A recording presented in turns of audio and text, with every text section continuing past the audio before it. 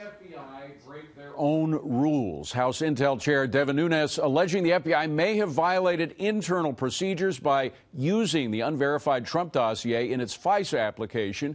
In a letter to Attorney General Jeff Sessions, Nunes alleges, quote, basic operating guidance was violated. Here now is Bill McGurn. He's a columnist for the Wall Street Journal, and his dad was an FBI agent, so he's got a lot of respect for the agency. But boy, oh boy, it looks like they were slipping a lot here. Yeah.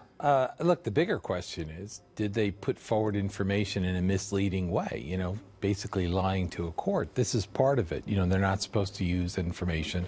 They haven't verified. I think one of the... Let me just quote from this is from the FBI's 2011 Domestic Investigations and Operations Guide. It says, only documented and verified information may be used to support FBI applications to the FISA court. And this is important because the FBI director, Comey, said the following about the Trump dossier, which was used to get a FISA warrant. Take a listen. I didn't use the term counterintelligence. I was speaking to him and briefing him about some salacious and unverified material. Verified. He was talking there about the Trump dossier. He called it unverified, and the FBI's own report says you have to use verified material. Right, and Mr. Comey was speaking months after they applied for the warrant. Look, there are a lot of questions. I think what we need is disclosure right now. We need to see the FBI application to the FISA court. I believe the judge said there's no reason that the Trump administration couldn't make it public. We have so many questions, and it's been so hard to dig out information, even in the Trump administration. You know, remember when Mr. Nunes was asking for this information and the witnesses?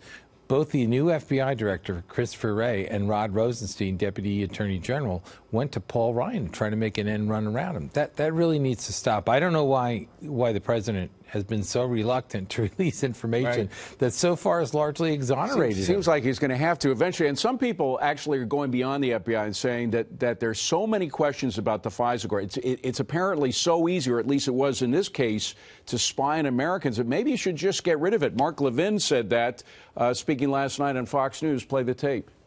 It's time to abolish the FISA court. It's time to create a new counterintelligence-related court. It should not consist of existing federal judges.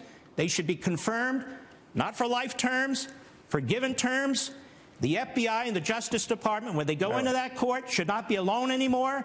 Should we scrap FISA? I think yes. In fact, I'm quite proud that the Wall Street Journal has had that position since the FISA courts were established. Look, it was designed to give some judicial overview to executive decisions, but the result of it is there's no accountability. Who's responsible for this war? Is it the FBI with misleading statements? Is it the judge? We don't know. It's all secret stuff. We don't know. It's all secret, and there seems to be no accountability. So I think it's time for it to go. Do you think there is enough movement in Congress to get rid of it? Not yet, but I think, again, as we learn more, we only have a fraction of the material sought. You know, the Inspector General is going to give us a lot more information on the Hillary investigation by the FBI, but it was many of the same players, right?